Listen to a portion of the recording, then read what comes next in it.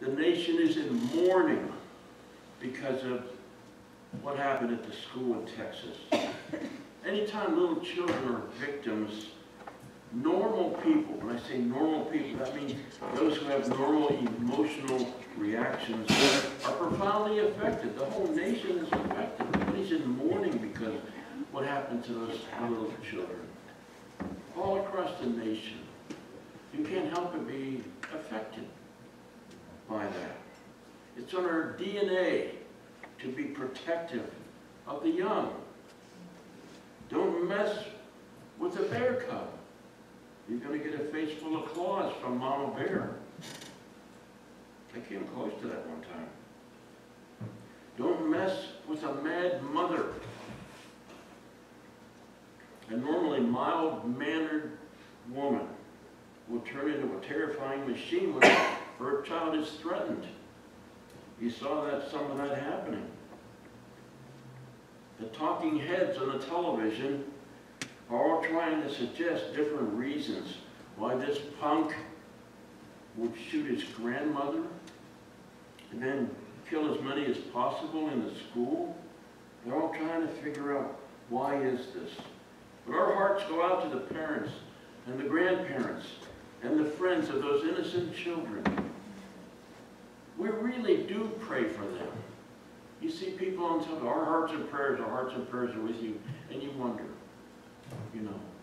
I know some of those people are believers and they do pray. But we really do pray for them. We don't just say that. So what do you say? What if you were there? What would you say? You know, there's no words that can bring comfort to parents when the children are just gone. You send them out with a kiss in the morning and you never saw them again. There's no words you can speak to people who've had that. Grief is a process, but the sting of the loss of those children will last for a lifetime. A lifetime. The only comfort we can offer is that Jesus loves children. Mark chapter 10, 13 to 16. People were bringing little children to Jesus for him to place his hands on them. But the disciples rebuked them, and when Jesus saw this, he was indignant. He said to them, "Let the little children come to me, and do not hinder them, for the kingdom of God belongs to such as these. Truly I tell you, anyone who will not receive the kingdom of God like a little child will never enter it." And he took the children in his arms, placed his hands on them, and blessed them. The slain children of Uvalde, Texas, are in the arms of Jesus. That is the only consolation that we can offer. They're shooting people in schools. They're shooting people in stores. They're shooting people in churches and synagogues.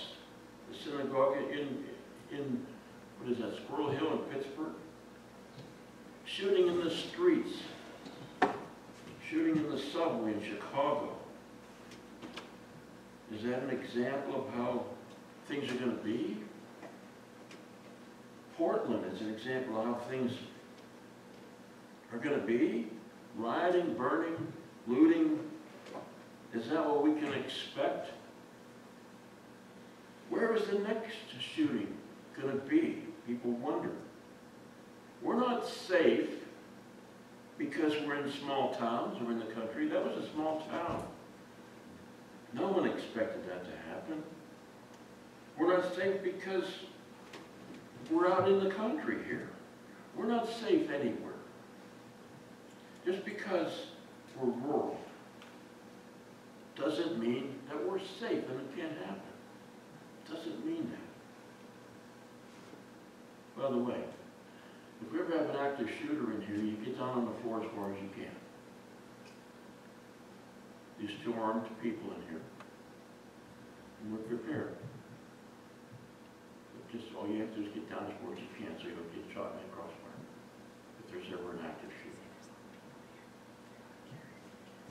You have to be prepared. So what does it all mean? 2 Timothy chapter 3, first 5 verses. But mark this. There will be terrible times in the last days. People will be lovers of themselves, lovers of money, boastful, proud, abusive, disobedient to their parents, ungrateful, unholy. Does it sound familiar? Is it what you see on television and around us?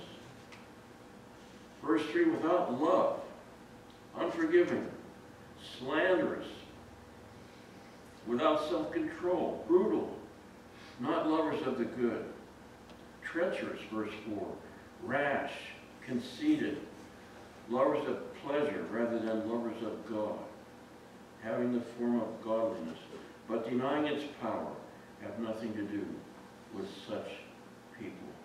That's a description of the times we're in. The times were then and times are now like that. We think we're in terrible times, and we are, but the times will probably get worse. They blame the guns. The trigger doesn't pull itself. They blame mental illness.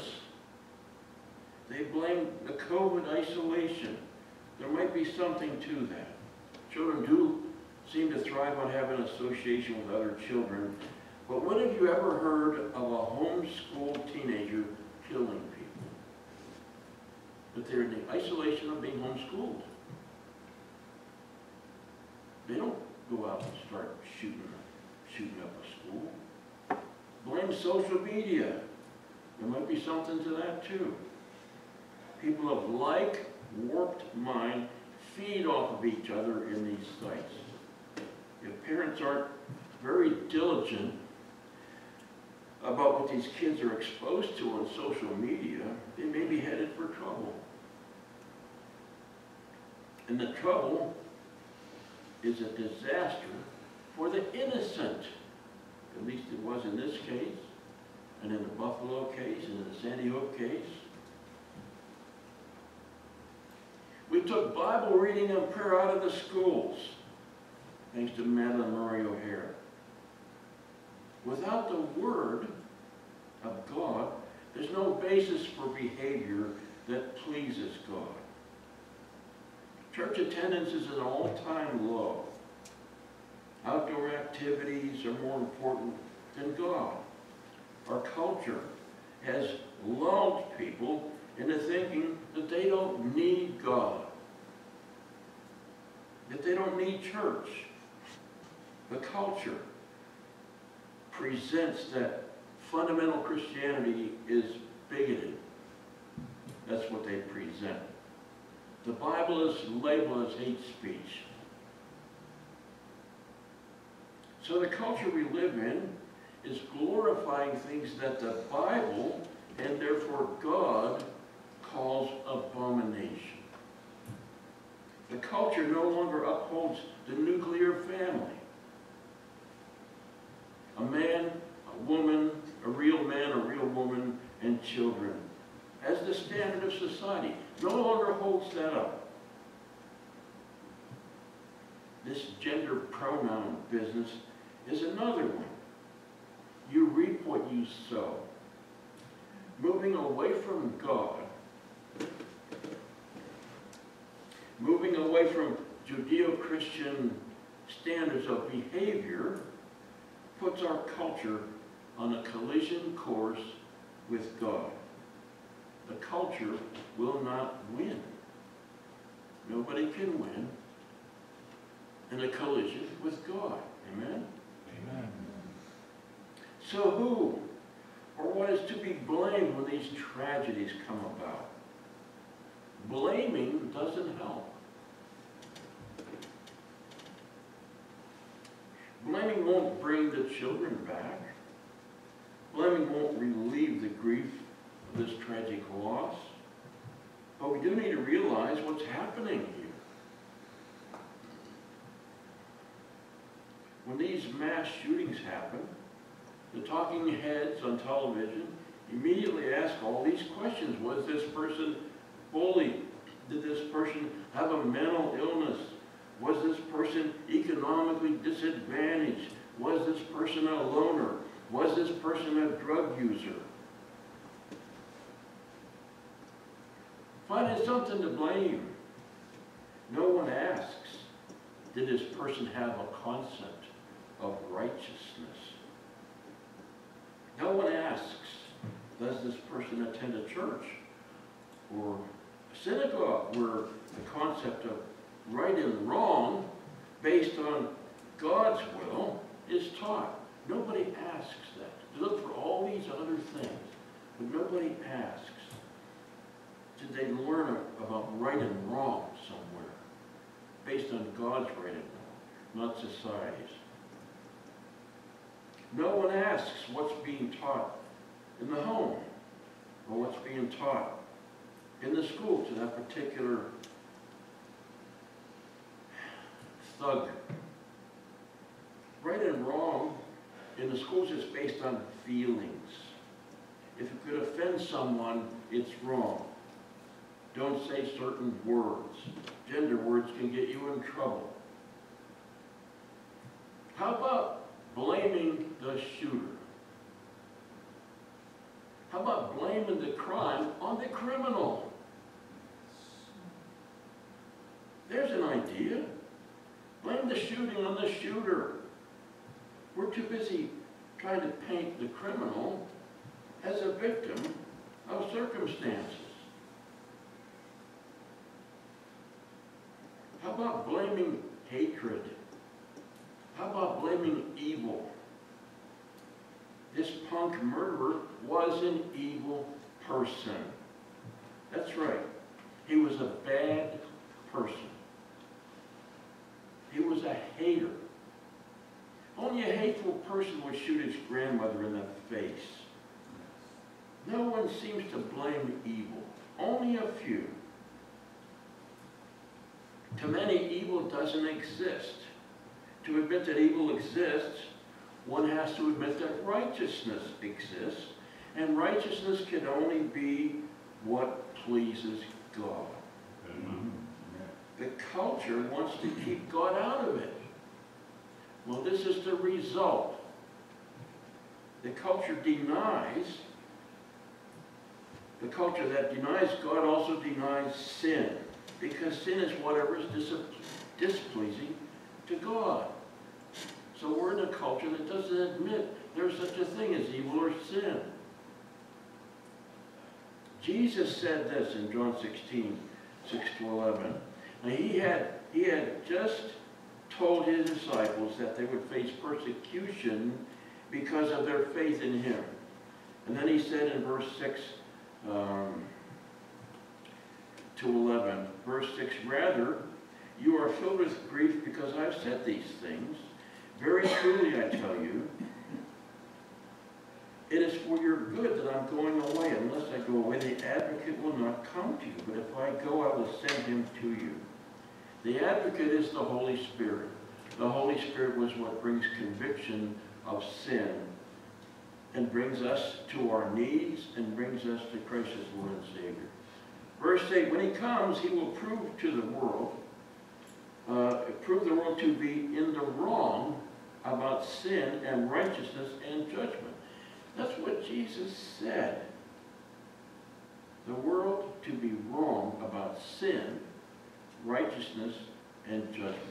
The world is wrong. The word is right. Amen. The world is wrong. The world has always been wrong. Adam and Eve were wrong. Yes. In the time of Noah, the whole world was filled with violence. The world was wrong. In the time of Abraham, God called him out of a culture of idolatry, out of a wrong culture. The time of Moses, after the people agreed to follow God, Moses went up on the mountain to get the law, to get the decrees from God. And the people demanded an idol to worship because 40 days passed and they didn't know what happened to him. They were wrong. Aaron was wrong to give in to them. They got around Aaron and demanded, make us gods. So they gave him their golden jewelry, and he fashioned a golden calf and they worshipped it. And then when Moses confronted him, he said, they put the gold in the fire and out came this calf. You lied to Moses. Wrong. David was wrong to have Bathsheba brought to him. He was wrong again when he orchestrated Uriah's killing to cover up his own sin. Wrong. The northern 10 kingdoms broke away when Solomon's son became king, and they immediately set up 2 golden calves to worship. They were wrong. The Jews of Jesus' time rejected Jesus as Messiah, and they demanded him to be crucified. They were wrong. It had to happen. It was prophesied, but they were wrong. Millions of people have been killed in wars over territory, over power. Those wars were wrong. In this country, there's been a past of racism. It was wrong. It was evil. Right and wrong has to be determined by what pleases God, not what pleases people or those in authority, but what pleases God according to his written word, not by what seems to please mankind at a certain time in history or some notions that they put forth. And then in verse 9 it says, about sin, because people do not believe in me. So what is sin? The world denies that there is such a thing nowadays. Modern philosophy denies the existence of sin. But any such denial is part of a false philosophy. The Bible teaches sin's existence, and the human heart displays it. Sin is not a myth. It's not a fragment of the mind. It's a fact. And the fact is that we are all sinners. And the fact is that sin separates us from God unless we repent and receive Jesus as Lord. John chapter 1, 8 to 10. If we claim to be without sin, we deceive ourselves and the truth is not in us. If we confess our sins, he's faithful and just and will forgive our sins and purify us from all unrighteousness. If we claim we have not sinned, we make him out to be a liar, and his word is not in us. But we're in a culture that doesn't admit sin. We are destroyed by our own sin.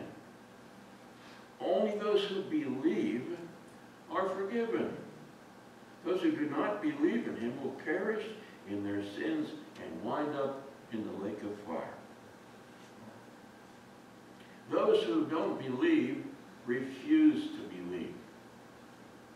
Say it again. Those who do not believe refuse to believe. I can remember refusing to believe. Titus chapter 2, 11 and 12. For the grace of God has appeared that offers salvation to all people. All people. It teaches us to say no to ungodliness and worldly passions, and to live self-controlled, upright, and godly lives in this present age. Grace is offered then to everyone. Some accept it, some refuse it. Secondly, in verse 10, it says about righteousness, because I'm going to the Father where you can see me no longer. Christ is our example of righteousness. What would Jesus do? Do you really want to know? Do people really want to know? They put that cute little saying up on a wall. Do they really want to know what he would do? Or is that just something cute to put on the wall? Do they really want to know? Examine in every term They're like, what would Jesus do? He lived a sinless, perfect life. He was the Lamb without blemish. His life of perfection enabled and qualified him to be the only sacrifice that would pay the penalty for all of our sins. He lived the only sinless life. Isaiah 53, 4-6, surely he took up our pain and bore our suffering. Yet we considered him punished by God, stricken by him, and afflicted. But he was pierced for our transgressions. He was crushed for our iniquities. The punishment that brought us peace was on him, and by his wounds we are healed. We all like sheep have gone astray. Each of us has turned our own way, and the Lord has laid on him the iniquity of us all. And that was in Isaiah way before Christ came. But it spelled out what would happen and what he would do. And the third point in verse 11 is, it says, and about judgment. Because the prince of this world now stands condemned. The prince of this world, Satan himself, is condemned. He's destined for the lake of fire, and he knows it. He's the father of all lies. He's the father of hatred. He's the father of evil. It is Satan's evil that causes rioting, looting, burning, and mass murder. It's Satan's evil that resulted in the murder of the children and the teachers in Texas. And all these mass murders, evil, manifested in a shooter. The gun's not evil. That's right. The gun doesn't go search people out and pull a trigger all by itself. Satan's goal is to destroy the work of God. His goal is to destroy righteousness. He hates it. His goal is to destroy anyone or anything that spreads the gospel. Why do you think churches are shrinking?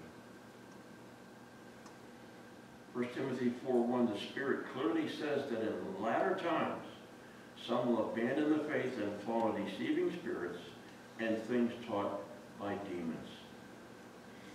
About judgment, people are all sinners. Those who believe in the Lord Jesus as Savior have the imputation, that means putting on, of the righteousness of Christ. All others will share the same fate in a lake of fire, and it's the one they are deceived by. Jesus defeated death, hell, and the grave. The only thing we have to do is believe it and receive him as Lord and Savior. Then we turn away from a life of darkness and sin and live in holiness and do our best to please God. What can be more evil than murdering a classroom full of children? There have been 248 mass shootings. This is described by a shooter that shoots, not necessarily kills, but shoots 4 people or more. 248 of them in the United States so far this year, killing more than 250 people, wounding probably more than that. And this nation has permitted the murder of 63 million unborn children. We live in the midst of evil. Believers are in a minority. All have sinned and come short of the glory of God. So what do we do? What do we do? What's the conclusion of all this? What do we do? Carry the gospel. It's the only good news that can pull anybody out of the darkness. Carry the gospel. Bring the holy light of God's gospel, of God's word. into the dark places in people's lives. And with God's help, we might win a few. Yes, amen. The Bible speaks of a broad way and a narrow way. And the broad way leads to destruction, and the narrow way leads to eternal life. And it says, few there be that find it. We are the few. And it says, go into all the world and carry and preach the gospel. So what do we do? What are they saying? Watch out for internet, this or that, and watch the behavior, and watch this and watch that. And, don't sell guns to some people. And can you do that? Can you do all that stuff? But you can't carry the gospel in the dark places of people's hearts and pull them out of the darkness. You can't. Anybody can. I told you once before. I was photographing this girl at Lockhaven High School. And she said to me, I'm just having a yearbook for my picture for the yearbook. I'm not buying any pictures because I'm saving my money for a missions trip. I thought, awesome. This is just a very ordinary looking young lady, but she had a fire in her. You can kind of tell. You know what I mean? You can tell. So the next day, this other girl comes in, and she said the same thing to me. She said, you're going on a mission trip with the girls in here yesterday. She said, yes. And she said, you should have seen me a month ago. I had black makeup on, black fingernails, purple hair, and a razor blade around my neck and a body full of drugs. But that girl wouldn't stop inviting me to go to church. Wouldn't stop. Wouldn't give up on me. And she was pulled out of that darkness. Same kind of darkness this shooter was in. If a high school girl can do that, we can do that. Amen? Just a high school kid. Nothing special about her. Nothing attractive about her. She wasn't a short dresser. She was just very ordinary. A plain Jane, you might say. But the two of them were being holy together. Isn't that an awesome thing? Go to the missions trip that would change their life. Carry the gospel. That's all I'm saying. And maybe you can pull somebody out of that. Maybe you never know. The person that gets saved can be derailed from doing evil. I wonder if anybody shared the gospel with that young man. Ever. Ever. I don't know. They don't ask that. They want to know if he was exposed to this, they want to know all these social things. They don't want to know about the gospel. That's my message to you. Share the gospel. Would you stand with me? I'm done talking now. Stand with me. Dear Lord, we thank you for the opportunity to get together. And this was a hard message for me to prepare and to deliver, Lord. It was a hard one, but you gave it to me. And I thank you for it, Lord. Thank you for the opportunity to bring these morsels of your word into the house today and into the hearts of the believers. And I pray that the words go where you want them to go and that they have the effect that you want them to have. Bless your people as we go our way. And bring us across people's paths that need the gospel.